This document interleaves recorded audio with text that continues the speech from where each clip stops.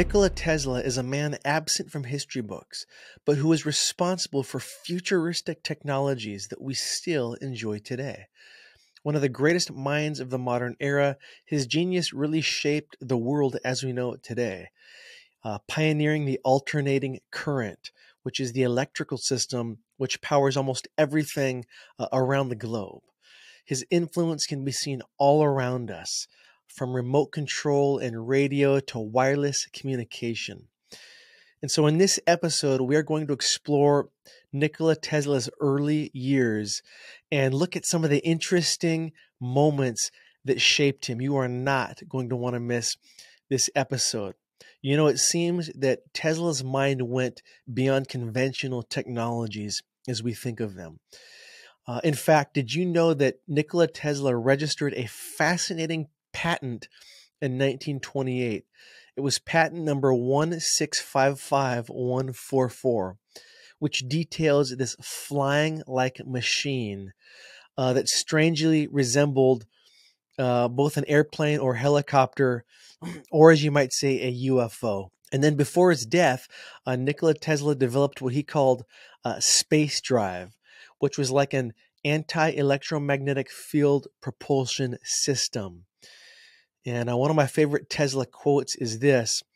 Tesla famously stated, quote, "If you want to find the secrets of the universe, think in terms of energy, frequency, and vibration." And so it seems to me that Tesla somehow rediscovered or tapped into some of the same lost ancient technologies that were used by the ancient architects who made the Great Pyramids and who made many of the megalithic marvels, as I call them, that were during the Golden Age or this antediluvian world.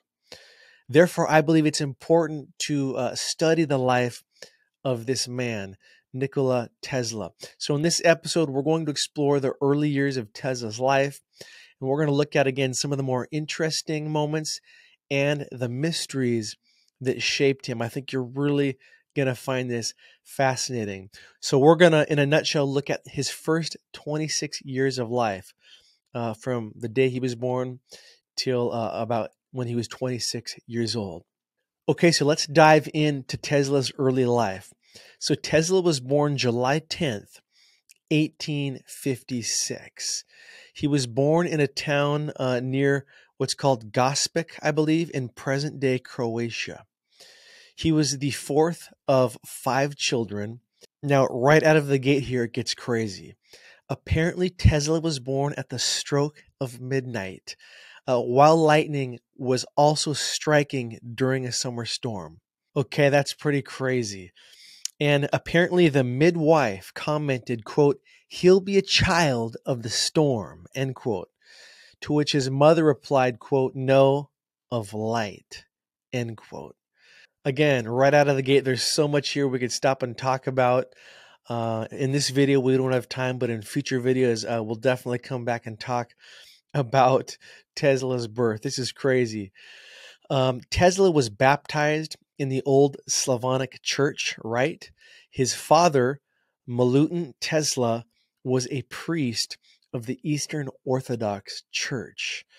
I find this very interesting. His father was a priest. I wonder how much Tesla's faith or his family's faith impacted who he was and who he became. Tesla's mother, her name was Duca. Apparently, she had a talent for making home craft tools and mechanical appliances. And it's said that she had an incredible photographic memory, and that she had the ability to memorize these Serbian epic poems, which were these very long poems, rhythmic poems. As far as we know, she had never received a formal education, but Tesla credited his photographic memory and his what we would call total recall to his mother's genetics and influence. So we can see here very early that his mom was greatly influencing him. Okay, let's jump to 1863. Tesla's older brother and his only brother, whose name was Dane, unfortunately died at the age of 12 after falling off a horse. and this scarred Tesla.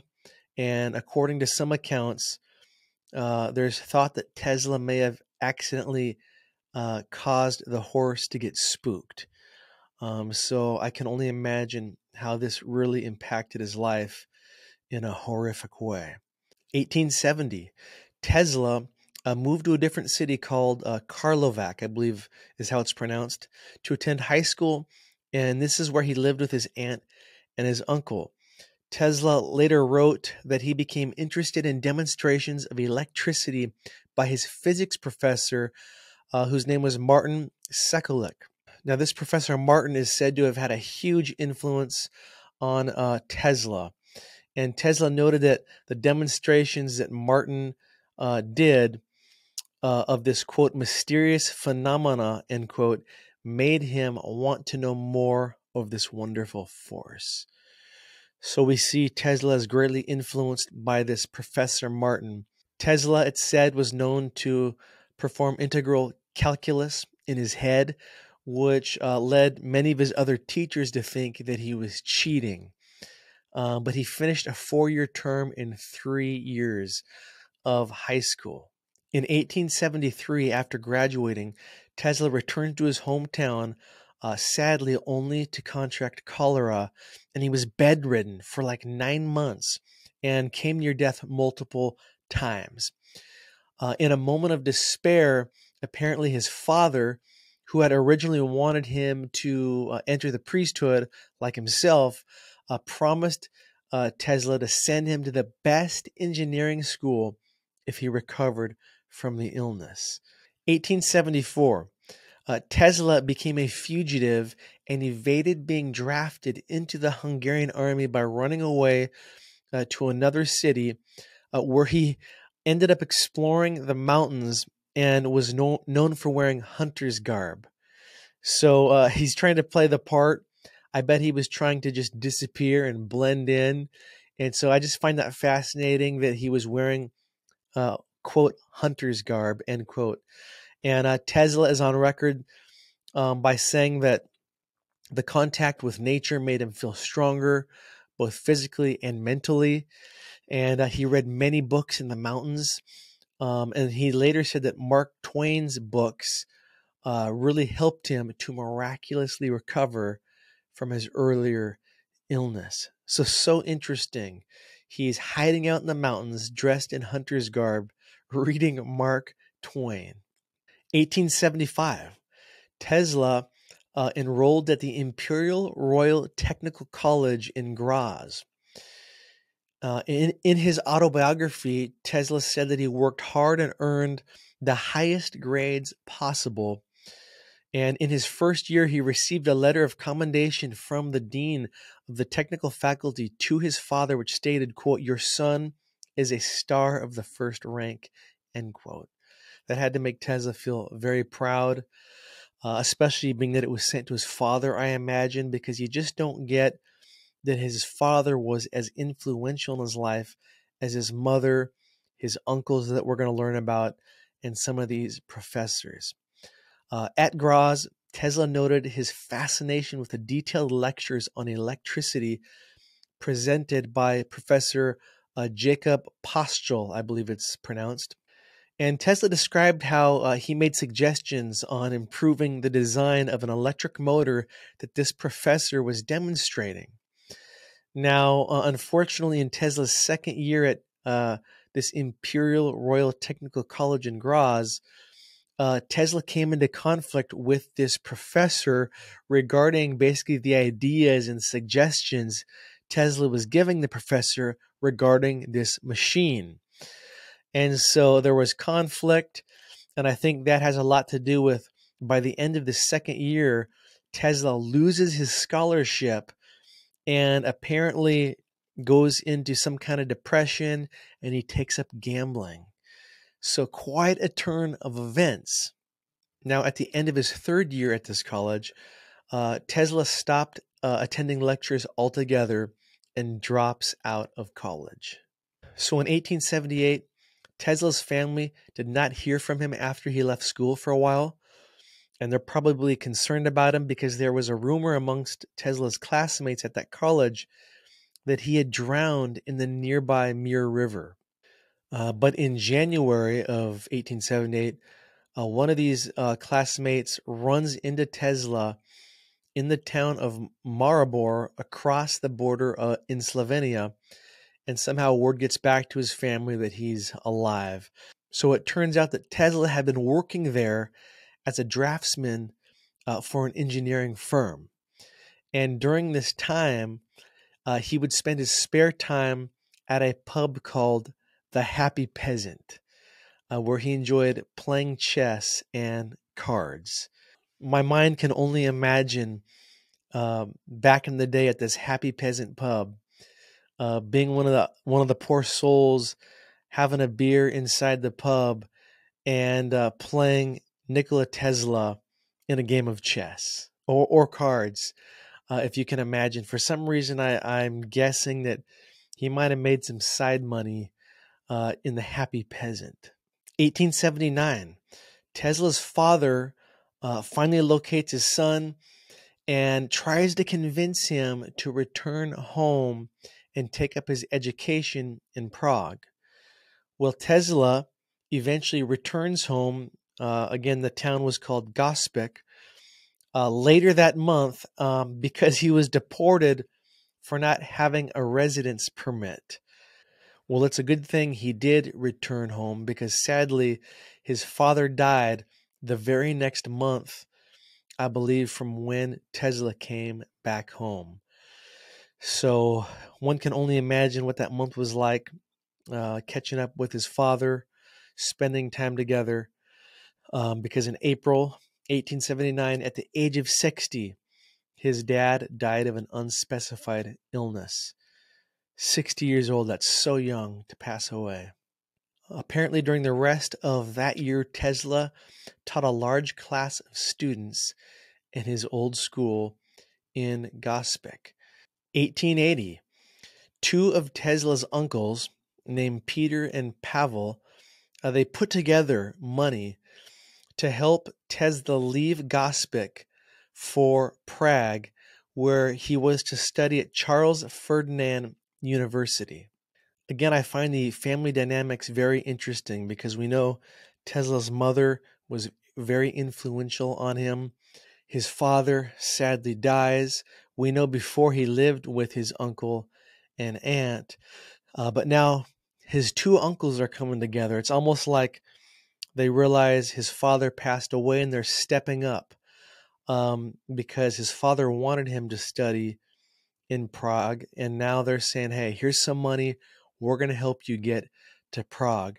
So Tesla goes to Prague to study at Charles Ferdinand University, but unfortunately, he arrived too late to enroll.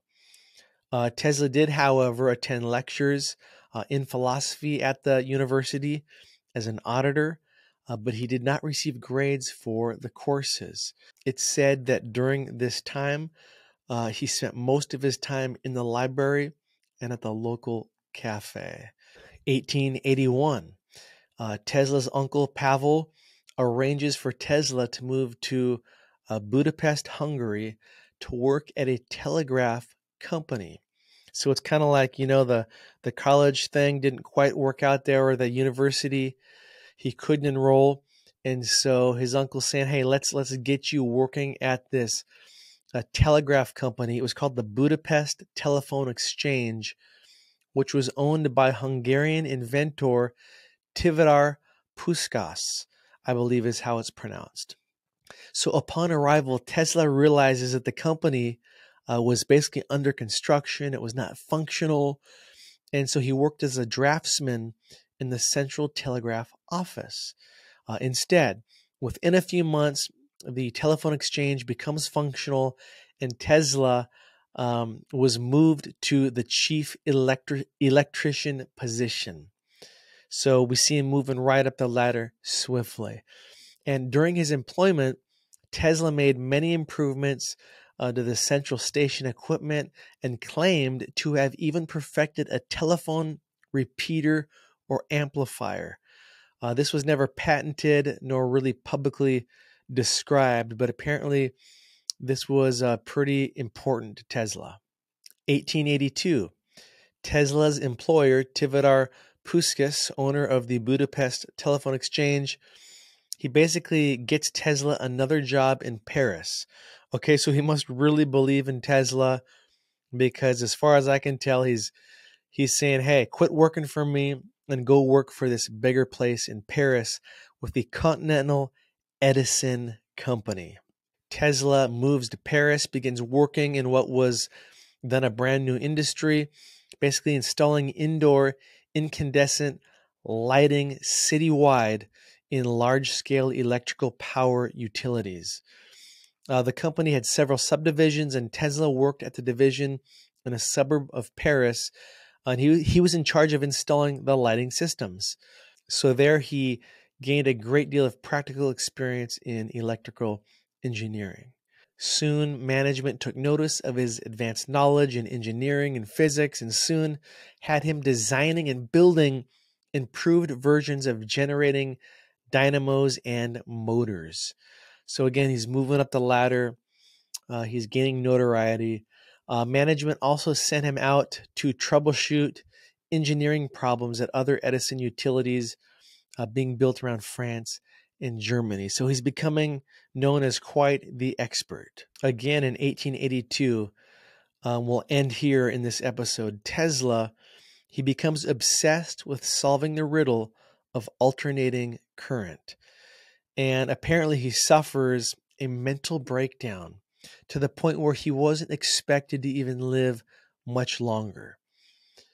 So it must have been very bad. However, Tesla miraculously begins to recover, and he's taking a walk in this Budapest city park with a friend named Anthony. And apparently the solution comes to Tesla in a vision in this park while he's walking.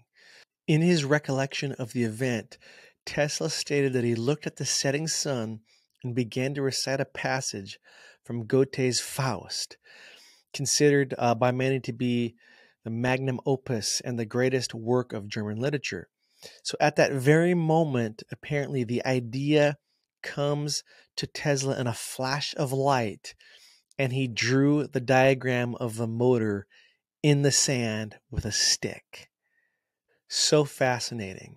And this is really one of the seminal moments in the early years of Tesla's life. And we'll end here in this episode.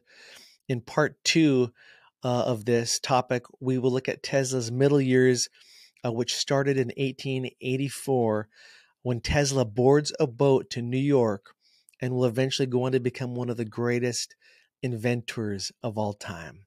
Well, I hope you enjoyed this episode. Reminder to subscribe to this podcast or platform from wherever you are watching or listening. And until next time, keep exploring.